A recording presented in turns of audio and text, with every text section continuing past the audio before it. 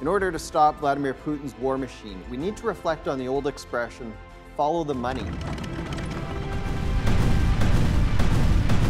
It's not a thriving, expanding, growing economy.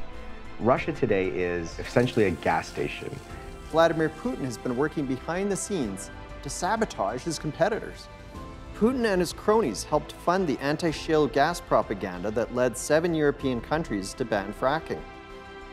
Do we stand up and help the world wean itself off of Russian oil and natural gas? Or do we keep our resources in the ground and let the world stay dependent on tyrants like Vladimir Putin?